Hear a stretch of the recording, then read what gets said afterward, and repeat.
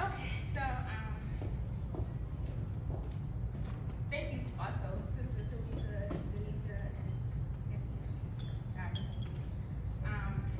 So a while back, how many of us have social media, like any type of platform, Facebook, Instagram? Majority of us, if not almost all of us.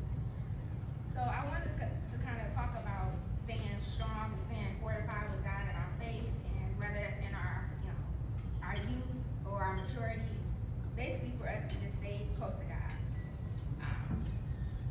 So a while back, I had, we on Facebook, so I came across a status, some of, if you have friends on Facebook, some of their statuses may not be godly, it may not be, biblical.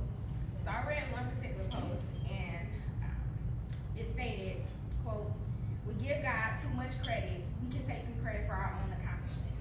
Wow. And I had to stop, because I had to I wanted to comment really bad, but I didn't. So I just kind of said a little quick prayer, Lord, let them come to know who you are.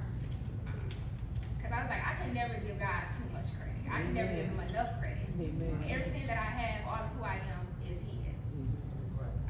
So when I say staying fortified, staying strong for God, it's today's culture that we live in today is so easy to get distracted. It's so easy to get pulled away from God. But if you don't have those walls up, then it's hard for you to protect yourself against statuses like that and such.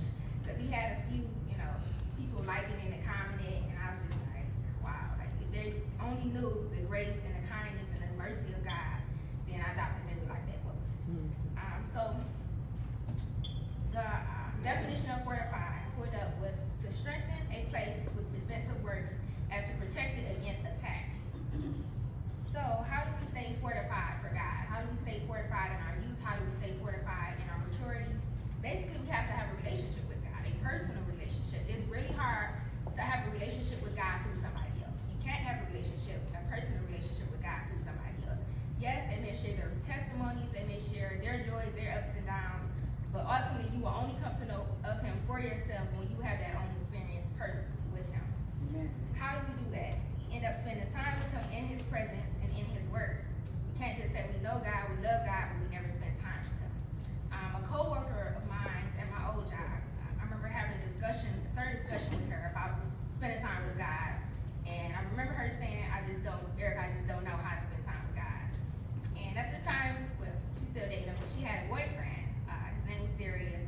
And I asked her a question. I said, how did you get to know Darius? And she said, well, we went out, we spent time. I said, that's the answer. You spend time with him, you get to know him by spending time with him, by sitting in his presence and reading his word and allowing his word to transform our hearts. So the last one, which was obeying his word. It's very easy for us to hear his word. We know that God is, God can do all things, right? We know that. But it's hard for us to truly obey his words, especially when this flesh just wants to do whatever it wants to do. So I want to go ahead and I was sitting in God's presence or whatever. Because I really at first didn't know what I was going to talk about. Then I was reading. I was going through 1 Samuel. So I'm just going to read. I know that I don't have time to kind of read all of it, but I just want to touch on 1 Samuel 15:22. And the scripture states, "What is more pleasing to the Lord, your burnt offerings and sacrifices, or your obedience to his voice? Listen, obedience and submission is better than offering the fat of rams."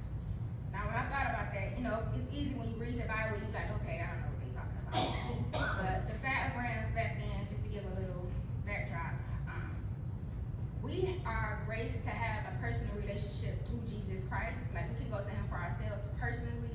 Back then, they had to offer sacrifices of animals. They couldn't just go straight to God. They had to go through somebody else, through a high priest, and they had to offer sacrifices of animals. So we are truly blessed, and we should never take that opportunity for granted to actually go to God for ourselves. So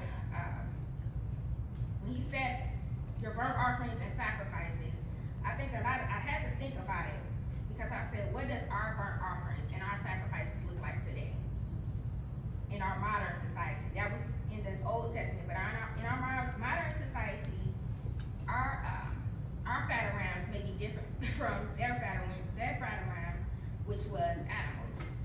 Now, we all can be, Christians. We all are Christians. We can tithe. We can go attend church. do all of the above, but somehow we can still miss that mark of honoring God and obedience. And quickly, a side note, thank you, Sister Caldwell, because I think this word is for me today because I have been putting on some stuff. So. Okay. So, yeah, so he said, what is more pleasing to the Lord, your burnt offerings and sacrifices, or your obedience to his voice? So he's saying obedience and submission is better than offering fat rams. So I can say, Lord, well, I went to church, so, you know, I'm serving God, so I'm on the praise team, I'm doing this, I'm doing that. And at the end of the day, God's like, that's all cool, but that's not exactly what I asked you to do.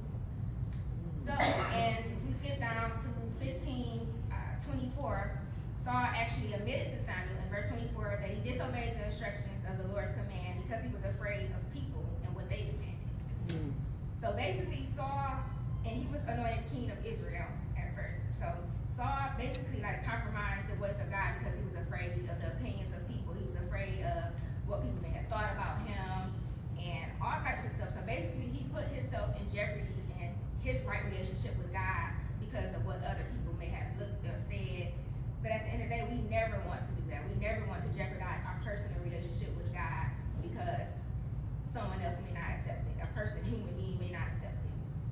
So, as I said, the modern society, us compromising, it can be with, I spoke on social media, let's go with social media. Whatever we may, like, post on social media, whatever our words may say, we will be held accountable for each word that we say. Whether it's wrote on social media, we still all will be held accountable. So, like I said, it may be pleasing a few followers. You might get a few likes, maybe get a few, you know, I know that's right, girl, all this other stuff. But if it's dishonoring God, what jeopardy is that doing for the kingdom of God? And I want to say we are made like in his image. We created to be made in his image. We are the salt of the earth, the light of the earth, the city on top of the hill. Then how we portray our God truly matters. It matters. We may not think it does, but it does. You never know who may be watching you. And I always say, you don't even know who's watching you, who eyes of God are watching you through. I say it like that. And that's true. We all fall short of God's glory. We all are imperfect sinners. We all fall short. We need his glory daily. But our goal should never be to intentionally fall short of his glory. We shouldn't try to fall just knowing that he's going to forgive us doesn't give us a license and give us a right to be in disobedience. Amen. So, I want to go ahead and say, so truly basically staying fortified for God in our youth and our maturity is staying close to God and being reminded that our lives are not our own. We don't own our own lives. I know it may get easy to get caught up in our careers and caught up in our own lives, but we cannot miss the will and the call of God that he's placed on our lives for him, to give him glory. And even, I just want to touch on the scripture for the luncheon that they put on here. Every good thing given and every perfect gift is from above, coming down from the Father of lights, with whom there is no variation or shifting shadow. James 1:17. So we know that all good things come from God, from him alone. Now, what part of what got Saul in trouble, because in another verse, previous verse I didn't get a chance to read, Saul went to the town of Canton to set up a monument to himself. Then he went to Gilead. We can get caught up in our success and our accomplishments, and we start to put ourselves on a pedestal. We start to put ourselves on a monument, and we throw God in there. Thank God, praise God, but actually we're putting ourselves on the pedestal. We have to be careful of doing that and trying to like humble ourselves, because nothing that we have belongs to us. Nothing that we have not gotten it on our own at all. If it wasn't for God's grace, we wouldn't have it. So I just want to kind of just encourage all of us, including our young babies, and I just want to say they did an amazing job with their praise. I pray that they continue to keep doing it. Despite the hard work, look at it, I pray that they keep doing it to it. So I just want to say, no matter the capacity of our gift, we all are gifted with something. God has purposed us, he's gifted us to do something for his kingdom. It may not be fancy, it may not be, on a platform, on a stage, but ultimately we are always serving an audience of one. So no matter if you're standing in front of one person or a room full of people, ultimately Christ is our standard and God is our audience of one. Mm-hmm. So no matter what we are doing, whether in secret, whether in public, always remember that your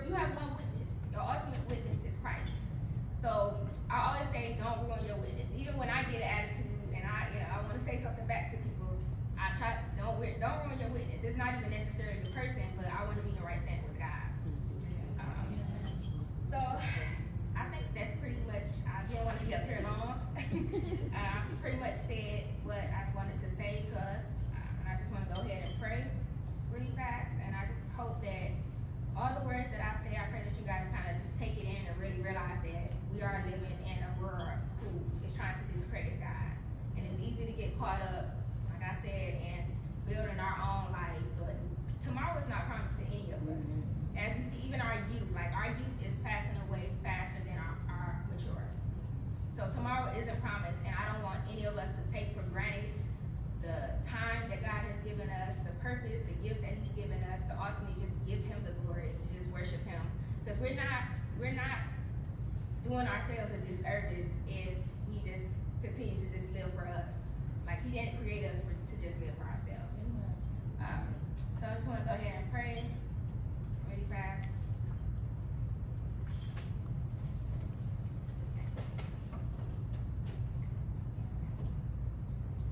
Father God, Lord, I just thank you, Lord, for just taking my nervousness, Lord, and just using it for your glory.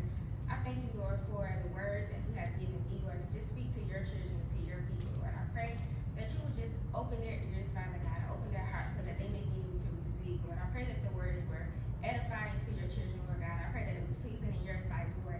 And I pray, God, that you would help us all, Lord, to just be obedient to you and only you, Lord. I pray that you would help us to walk in a way, Father God, that is pleasing in your sight, Lord. Help us to honor you, Lord God, whether in private and in public, Lord. I pray, God, that you would just enlighten our gifts, Father God. Help us to not be afraid to step out on the gifts that you've given us, Lord God. I ask that you would touch us, Father God, and just remind us, Father God, that our faith is in you and you alone, God. I ask, Lord, that you will open the windows of heaven and pour us out a blessing, Father, to just be obedient as you have called us to do. Lord, I ask that you would just get the glory out of our lives, Father God, get the glory out of our hearts, Lord.